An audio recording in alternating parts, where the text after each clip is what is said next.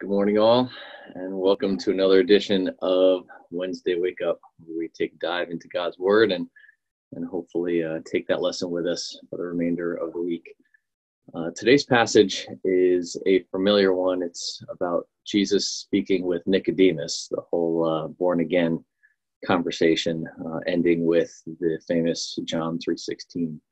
But I think that it's really a message of belief and what do we base our beliefs upon? And Jesus gave Nicodemus an image or an illustration that he probably was reminded of for the rest of his life. And I hope that maybe we can take that image of wind, the reminder of the Holy Spirit being like wind, and remember that for the rest of our lives, or maybe at least for the rest of this week. So here now, reading from the Gospel according to John, chapter 3, verses 1 through 16.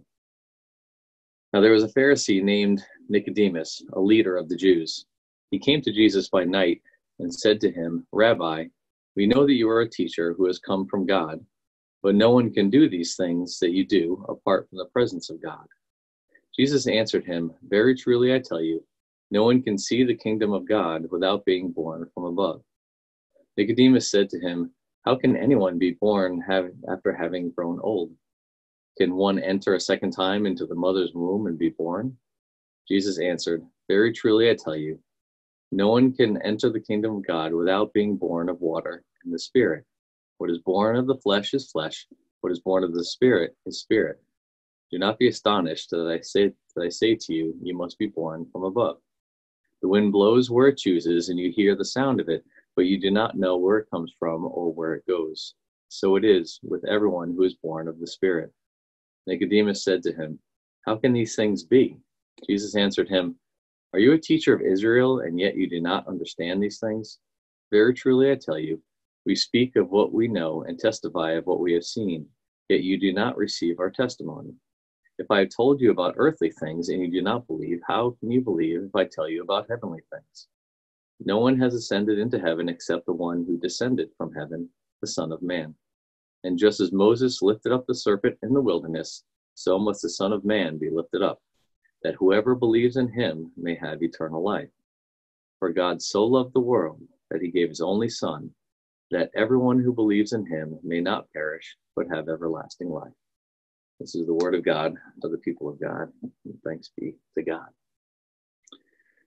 And so Nicodemus was speaking with Jesus at night. Now, who is Nicodemus? He's described as a leader of the Jews and as a Pharisee. So Pharisees were the religious elite. They were the ones who knew the Bible, knew God's word, were given the task of studying it day and night and relaying to the people what it actually means. Nicodemus was probably taken to the temple when he was a little kid and maybe found early on to be one that would grow up to be a Pharisee, to be a leader, to be able to recite scriptures, to be a part of the worship service. And so for Nicodemus's entire life, he was vested in God's word. He read what we call the Old Testament, all of the Hebrew scriptures. He recited them. He read commentaries on them. He knew them inside and out. And he was elevated to a leadership position, kind of like our bishop. If you think of our bishop, that's who Nicodemus was. Someone who knew the scripture, but also was in a leadership position in order to explain the scripture. And he invested his entire life to this calling. But yet, there was this Jesus person that was walking around, that was explaining God's word, that was relating to the kingdom of God and relating to God in a way that Nicodemus couldn't, despite all of the years of training and all of the hours that he gave up his childhood in order to study God's word. He still felt that he wasn't connected to God as well as Jesus was connected to God. And so he approached Jesus at night. Now, some scholars say that he approached him at night to have a one-on-one conversation, because during the day Jesus was being surrounded by crowds of people that wanted to learn more about him, to understand who he was. And so Nicodemus came at night to have a one-on-one conversation. I think it's more likely that Nicodemus, being the religious elite, didn't want to be caught out in public with this new rebel, with this new Jesus person that was saying that he was the Messiah. And so just in case Jesus wasn't who he said he was, he approached him at night to find out what he was all about. Because I think Nicodemus looked at Jesus and probably was a combination of envy, saying, how do you know God so well? I studied God my whole life, and I don't feel like I know him as well as you display you know him. I was probably amazed by it, threatened by it, and was just curious and wanted to know what Jesus knew. How do you connect to God as well as you have? And so Jesus tried to explain it. He explained about the kingdom of heaven and saying that you can't be a part of the kingdom of heaven unless you're born again. And that throws Nicodemus for a loop, because Nicodemus is getting all logical, right? Because he was a scholar. He was a logical, methodical person, and said, no one can be born a second time. That makes no sense. You see, even that through Nicodemus, his logic should have told him that his scholarship on Ezekiel, the prophet Ezekiel said in the Old Testament that I will turn your heart from a heart of stone to a heart of flesh. I will put my spirit inside of you. Nicodemus just didn't even remember that because he was just getting all in his head about logically, that makes no sense to be born again. What are you talking about? You must be a fraud. And so Jesus took another approach. He took an approach that Nicodemus probably remembered for the rest of his life. Every time he felt the breeze on his cheek, he said, listen, you know how the wind exists, right? No one questions the existence of wind. You can feel it on your cheek. You see the leaves ruffling in the trees, and you hear the wind, but you don't know where it came from, and you don't know where it's going to. And that's how the Spirit of God works. You don't have to prove that it exists. You know that it exists. You don't know where it's coming from. You don't know where it's going to, but that's how the Spirit of God works.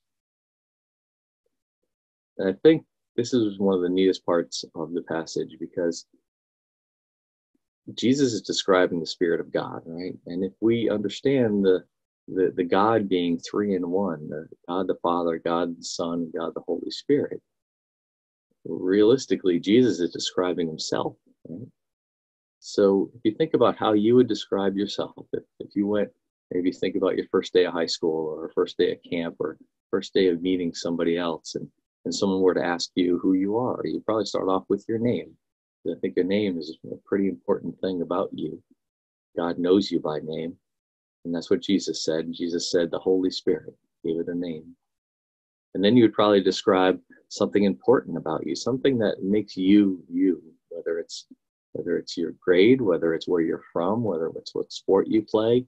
It's something that's important. It describes who you are in the shortest number of words as possible. And that's what Jesus did. He said, listen, the Holy Spirit is a mystery. You're never going to know where it came from or where it's going.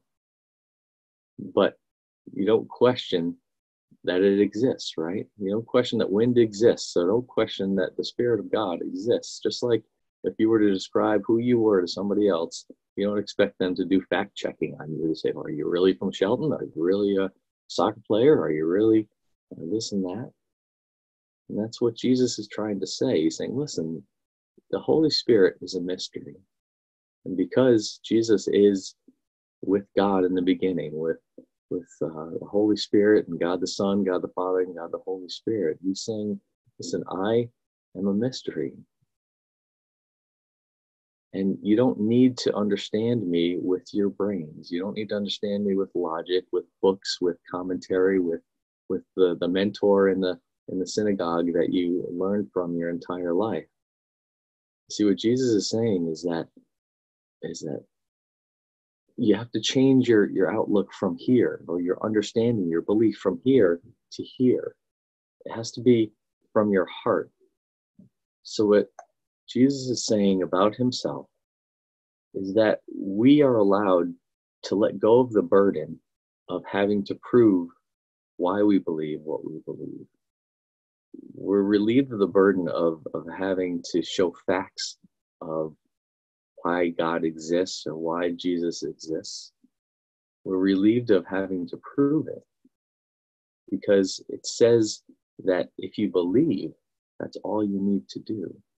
And belief doesn't come from your brain. Belief comes from your heart.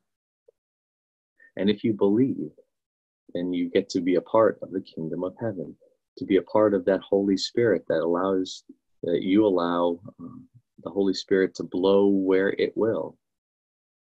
That's where the whole phrase of living by the Spirit or go with the Spirit is, that the Holy Spirit, you don't know where it's coming from. We never will.